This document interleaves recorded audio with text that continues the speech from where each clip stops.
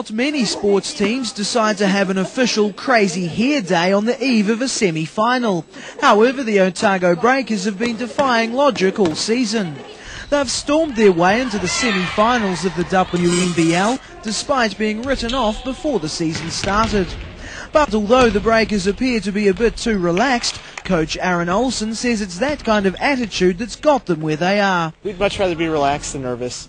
We've done a lot of really hard work this year. We feel like we're ready to play, so there's no reason to be anything but relaxed and just go out there and play our best today. The Breakers will take on the Harbour Breeze in the second semi-final tonight. They're going into the match as underdogs, despite beating the Breeze twice already this season. The first game, I think they were a bit shocked. It was at home and we took them by surprise when we beat them. It was quite close, but we managed. The last quarter they just sort of lost it, and then went up there and they were thrashing us in the first quarter. We just slowly came back, and after the game I think they just couldn't believe that we'd done it again. So it'll be a very big game tonight because we haven't beaten them by heaps both times. We've been lucky and they've been unlucky, so it's going to be a huge game. Both semi-finals and tomorrow night's final will be played in the new Lion Arena.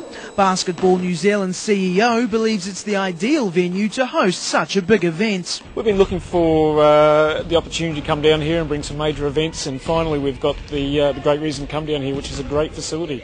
It's a great spectator facility. It's also a great player venue. So we're really pleased with Dunedin to finally put this place up.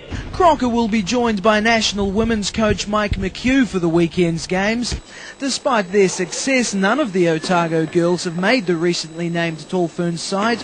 Olsen believes some of them will be out to prove the selectors wrong. I think there's a few girls in our team that feel like they should have maybe been included in the Tall Fern group, Susie Bates in particular. Bates, though, is concentrating solely on the semi-final. I try to say it's just another game, but I know when I get out there my nerves are going to be much higher than other games, but just see how I can control them and hopefully just get in the game early so I can play without thinking about it too much. If Otago beat the Breeze, they'll face either Canterbury or Waikato in the final tomorrow night. Dominic George, 9 Local News.